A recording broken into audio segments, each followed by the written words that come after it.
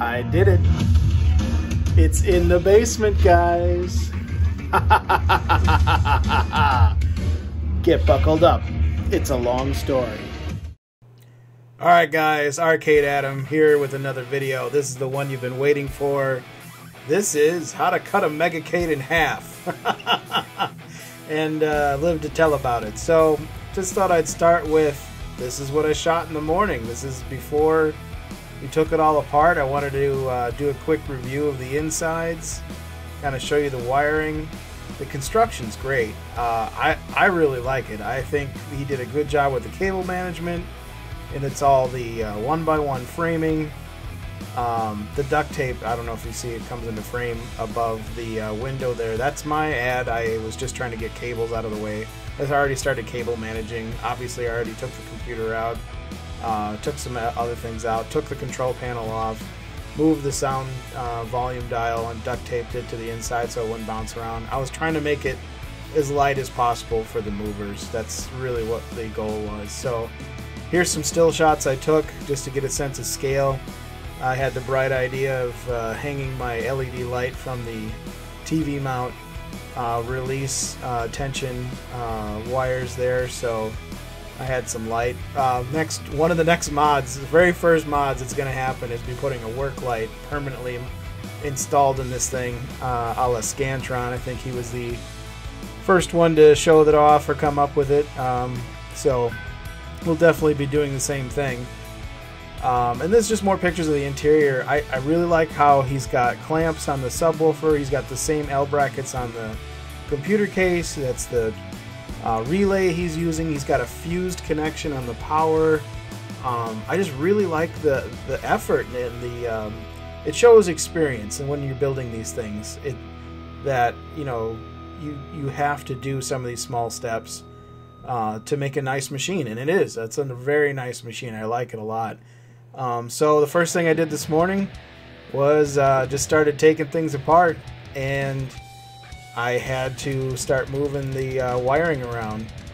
So what I had to do was, so you can kind of see the framing on the inside. There's a natural line underneath the control panel that I'm going to cut, and so all the wires that run up and down the left and right hand side of the arcade I've got to get rid of. So first thing I started doing was cutting zip ties and pulling wires back. That's what the first order of business was. So you'll see me in a second take just the few wires in those zip ties. There I am, you know, cutting them out of the way there, and just getting it ready for the big surgery. Because guys, you'll see in a second, it's ridiculous what we did to this thing and somehow pulled it off. I am still in shock. I still can't believe we got it done. And when I say we, I should explain. My dad helped me do this. I am very much the apprentice. He is the grandmaster, the grand wizard, and the greatest of all time at these kinds of projects and DIY in general. So I always reach out to him when I have something I think I bit off more than I could chew, especially in this case. And again, you know, if you didn't see the first video, the reason we're cutting it in half is because it won't fit down my basement steps. There's literally no geometrical way that the movers I hired to come over could get it down there. They needed about 8 or 10 inches. Either way they slice it to get it. I've got a landing on my basement steps to get it turned around. The MEGACADE is just simply that big, and when I did my measurements, I actually made a mock MEGACADE out of a piece of cardboard, and of course that worked because it was two-dimensional. I wasn't counting on the third dimension there. And I thought I did. In my head I did. I was like, yeah, this will, you know, 2 strong guys with furniture straps on their arms will figure this out, no problem. You know, it's what they do for a living. Nope. So just pointing out right here, this is where we're going to make our cut on the side panel there. I'm going to extend those cleats. I don't know if what you want to call them, but the 1x1 pieces of wood that are glued and screwed to the side there. We're going to fit the saw right between them and cut right through. So I've got to get the headphone jack out of the way.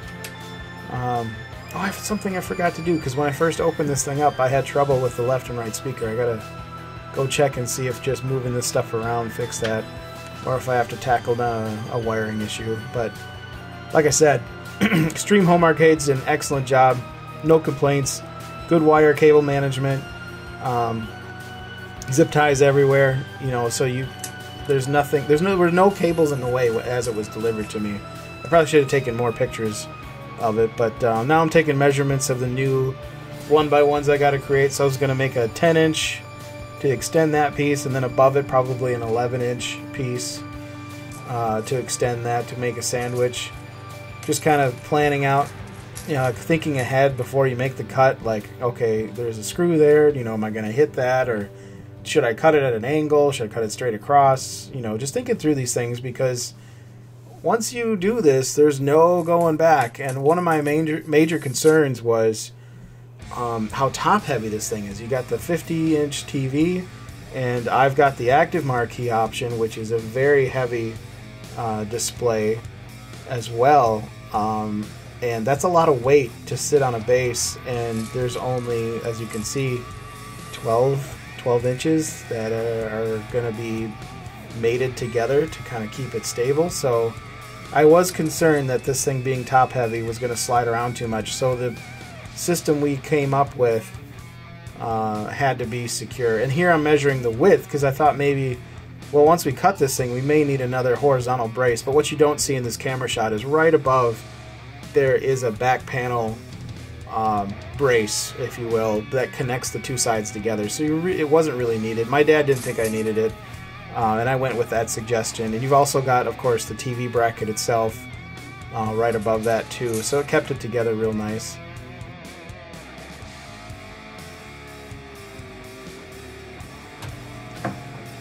There's really no things to note here that's concerning, I guess, is what I should say. It's like I said, like I mentioned before, he's got a fuse on the hot side. There's a standard, I always forget the name of it, but the PC power cable, the 3-prong.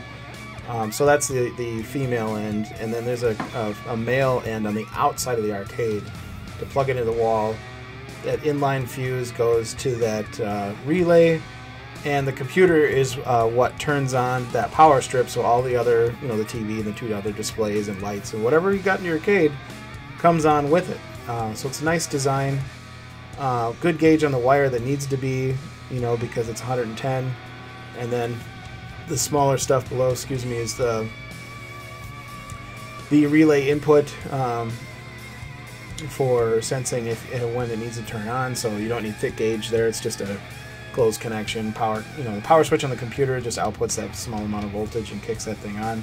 There's that connector I was talking about. I know it's like a NEMA 12. Don't quote me. I always forget the actual name of that thing. That's one of those weird mental blocks that I have. But yeah, we need to address this. The one critique I have is that there was sawdust everywhere, so we're going to clean this thing up real quick, and bear with me on the shaky cam.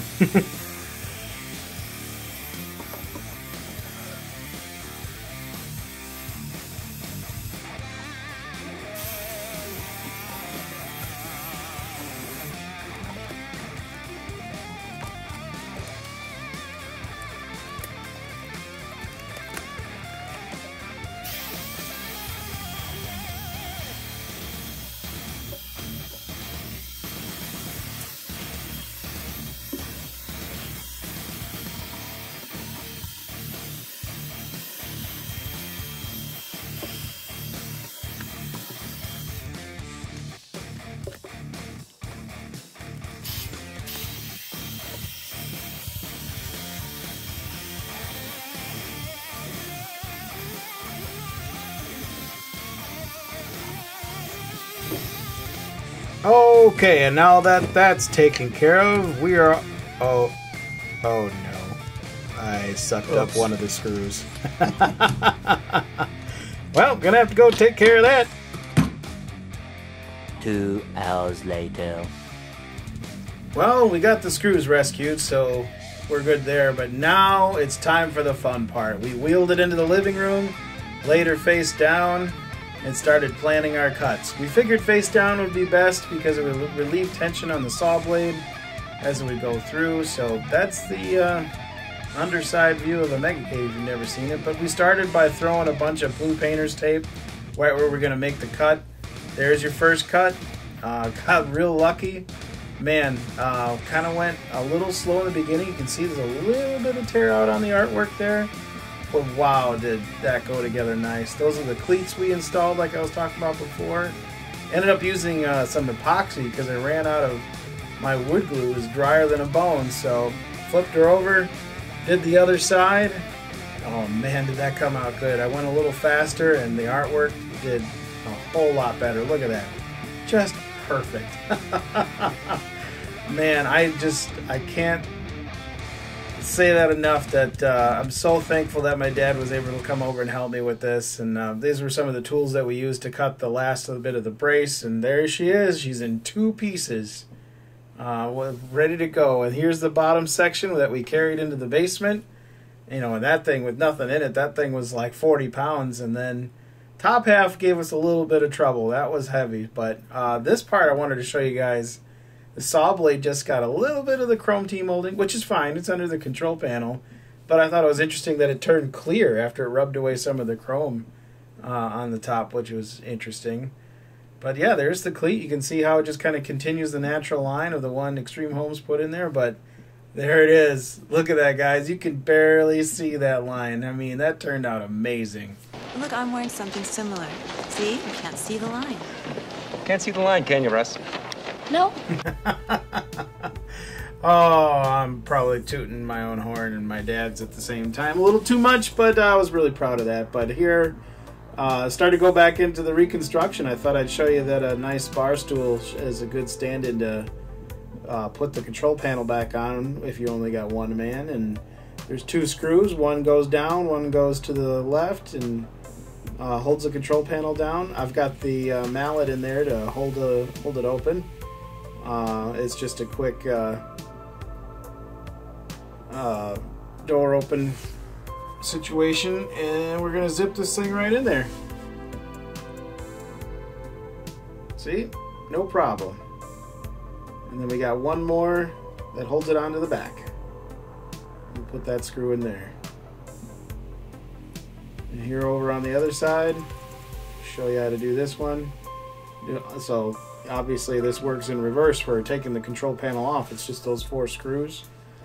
You know, personal preference, I might add 1 or 2 more because the control panel, at least I know on my machine, is a heavy beast. So you can see that how that tightens up a little bit and get that drill in there. And yeah, once you get those 4 screws in there, though, it felt great. It felt secure. It didn't move, but mentally, 4 screws maybe not be enough for me. That's what I'm saying. But yeah, we put her back down. She's still full of sawdust, and from shipping and maybe being a night or 2 in the garage probably contributed to that. But yeah, see, that stool is perfect. I just added the roll of painter's tape underneath to cinch it up and wave high in the TV. Well, hello everybody, and welcome to the first mod. As we put things back together, you'll notice that on my system, there's nothing to keep this up. And I need to obviously facilitate some reconnection activities. So, first order of business is a, how would you say, maybe an automatic door holding apparatus. So, need measuring tape. Be right back. Got my measuring tape.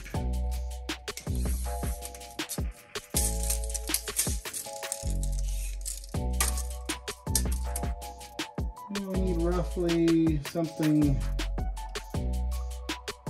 that's going to catch on something, so I need something about 20 inches long. Let's go create something. I found something.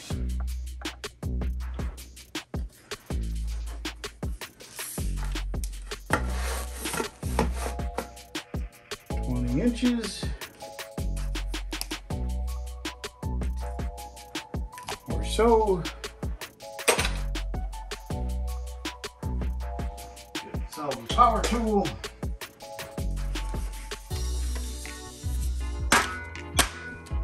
And we make some cuts.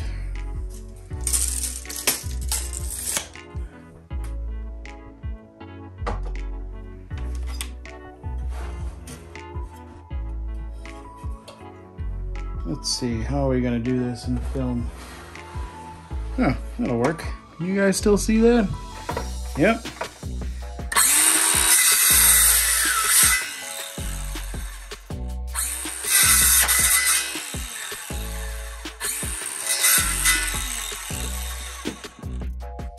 Yoink.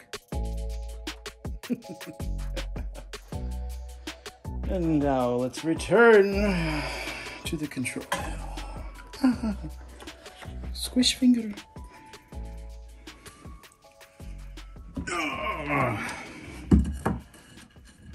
Here we go, right underneath that button and right underneath that cleat. Hey-oh! The first mod!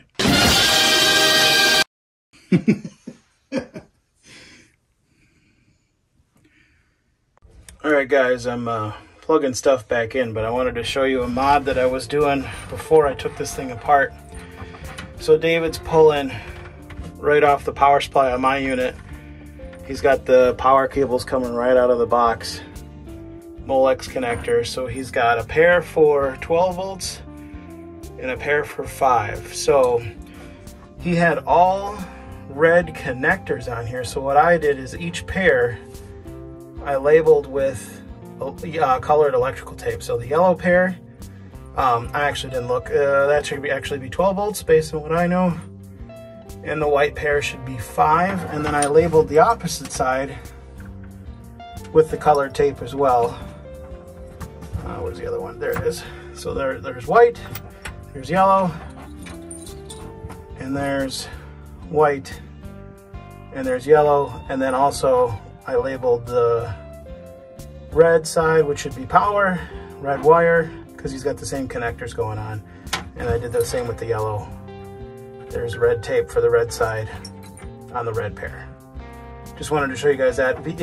Highly recommend, if you're going to do what I do and mod your machines out, before you take them apart, take lots of pictures, and if you find something like this, label the hell out of it. Well guys, we got her in the basement. I temporarily hooked everything back up, and I thought you'd enjoy being along for the ride for hopefully the first power up. Oh, that's a good sign.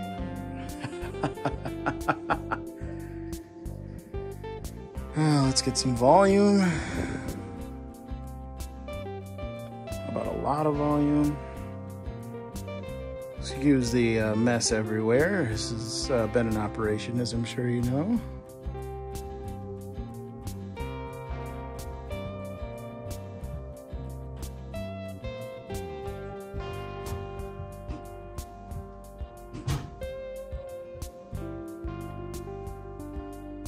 Always much anticipation after so much heart surgery. Oh, that's a good sign.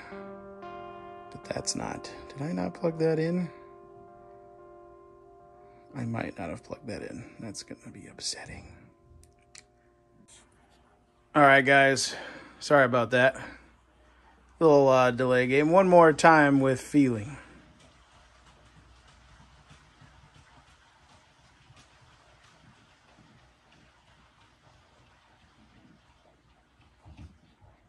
I actually flipped it so the primary monitor in the pre-boot environment is the TV now, so it doesn't show up on the marquee. You know, it's the little details, right? We got to get those buttons figured out. But just wanted to share with you the initial boot.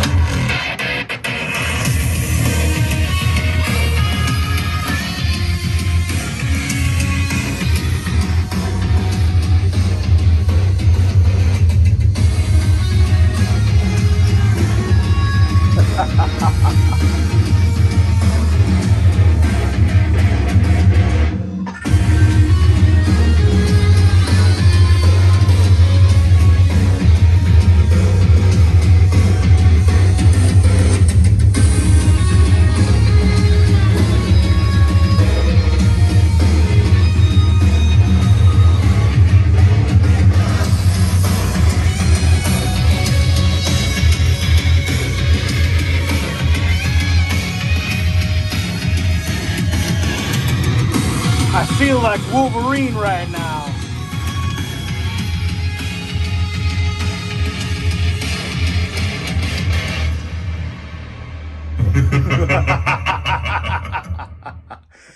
Oh, guys.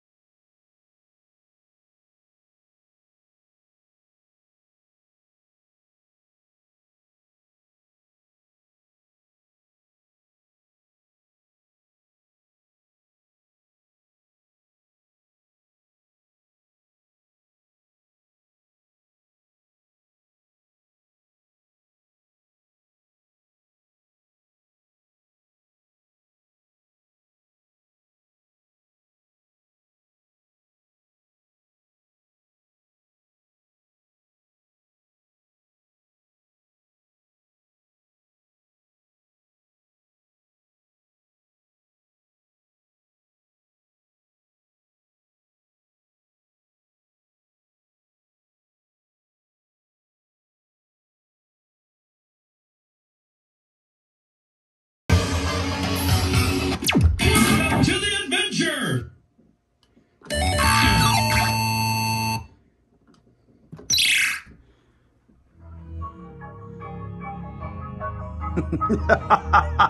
Gets me every time.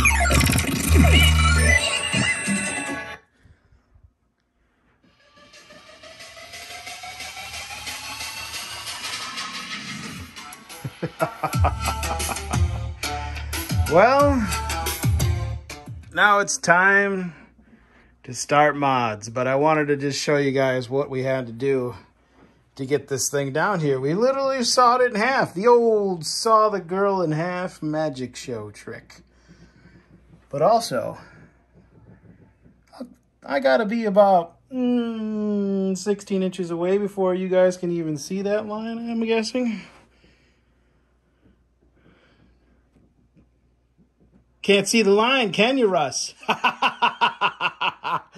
Yeah, we cut it in half very carefully. Carried down the bottom half, carried down the top half, carried down the control panel, screwed or glued it back together. Let me show you what we did with this. So this was my father's idea, who's a genius. I get my limited genius from his unlimited genius. He's the wizard, I'm the apprentice, you know. I'm sure most of you have the same similar situation. But we actually cut through the MDF on the side panel, but left the brace intact on both sides until we were ready to, after we had already installed our new cleats. So that way, the cabinet didn't get out of alignment until we already had structural reinforcement. We did the same thing on the other side. This cleat, or this structural reinforcement was left intact. The MDF was cut. We put these in there. They're glued, epoxied, screwed, and then they have screws going top and bottom. And I probably can't see that because of the wires. Sorry guys, I haven't remanaged these wires because I'm about to do a whole bunch of new stuff. But one screw goes up, one screw goes down. 3 in the face for the big guy, 2 in the face for the little guy, a whole bunch of wood glue in the middle. Bob's your uncle. And once we were ready, we made the final cut there, and the whole cabinet didn't even move because we already had this thing locked down. And that's how we did it. It was nerve-wracking as hell. I didn't film it because I figured if I filmed it, I'd make a giant mistake. I'm sure that's way more entertaining, but I'm happy to say that we came out on top on this one. And I just threw the original computer back in there. You guys will see. I might do a live stream later tonight or tomorrow night, depending on how she goes. I got the parts to take that case and basically make it an external and stand it up in front of that. But now that I'm looking at this, I might need to disassemble this completely, get everything out of the way, because I think I gotta paint the bottom floor, because you can see the floor through the window. Oh, I could use like a blackout material. Never mind. Ideas just, you know, come to me as we walk through these things together. But yeah, guys, I mean, she came back together. I got her in the basement where I wanted her. She's just so beautiful. I know why. I know now why some people just get so darn emotional when they finally get this machine, because wow, the waiting, the community, and then finally the presentation, it just gets you right in the feels. So I get it. I get it now. I totally get it. And this marquee, I mean, here, you can see now. The marquee is shaming this thing. I gotta do new color correction on that guy, because the tune that I did in the garage isn't cutting it. So stay tuned, guys. Thanks for watching. I know this video is probably going to be weird because I'm going to cut a bunch of like static still shots together, voiceovers and all that stuff. I don't even know if I'm going to keep this outro, but just want to say thanks again. I'm going to keep the videos coming. Like I said, look for a live stream. We're going to probably tackle that computer, at least build it. I don't know if I'll put it in the cabinet, but we'll build it on the open frame. If you guys are interested in seeing that tonight, maybe we'll do that. Little live stream party, PC build party. Feels like high school all over again. Anyway, guys, hit the like button, subscribe. Dislike works too. You know, the usual thing. And thanks for watching. Peace.